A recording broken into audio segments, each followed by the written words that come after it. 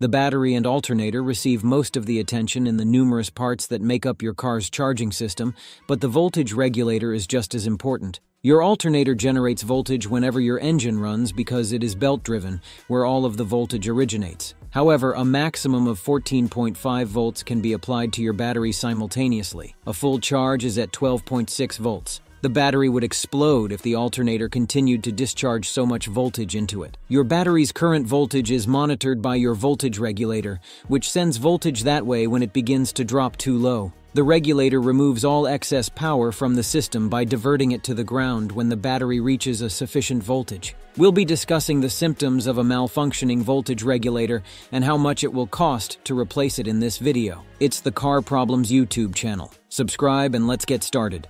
Too high voltage in the battery. A voltage regulator can malfunction in one of two ways. It can first cease providing the battery with adequate voltage. Furthermore, it has the potential to overpower the battery. You'll encounter issues sooner rather than later if it's sending too much power. Batteries typically sit at 13.7 volts while the alternator charges them. A fully charged battery has 12.6 volts. Anything above that may be harmful. If the battery is left unchecked for an extended period of time, it may warp, crack, or explode due to its extreme warmth. Battery light or check engine light. A check engine light or a battery light may come on due to various sensors flagging up that your voltage regulator is either overcharging your battery or failing to charge it at all. You should pull over right away if one of these lights illuminates. Your car could completely die or the battery could overcharge and blow up. In either case, there won't be any positive outcomes. Vehicle dies while running. Driving down the road, your car will cut off if your voltage regulator isn't sending enough power to the battery while the engine is running. You're going to have issues with your vehicle because it requires voltage to operate. Usually, this won't become an issue until the alternator or voltage regulator totally fails.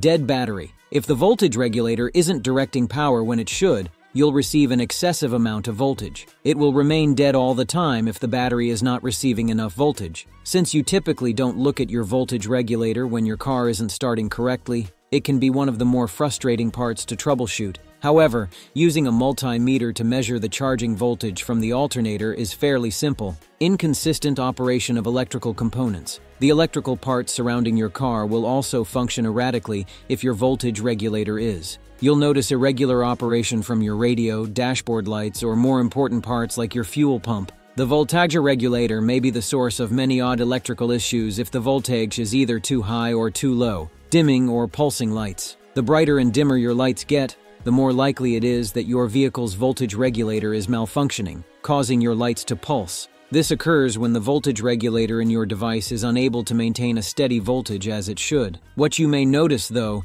is that your lights may not be as bright as they should be if your voltage regulator is beginning to fail and fails to maintain the appropriate amount of voltage.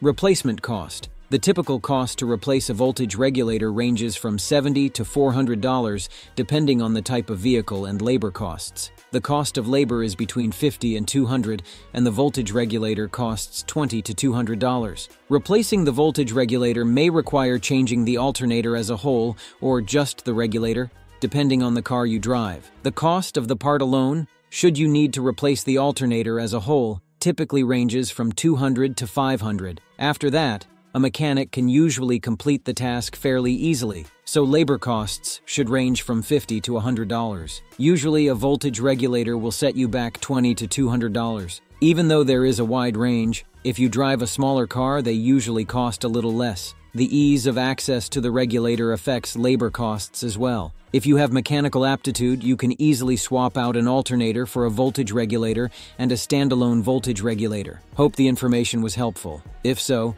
please press the like button and subscribe to the channel.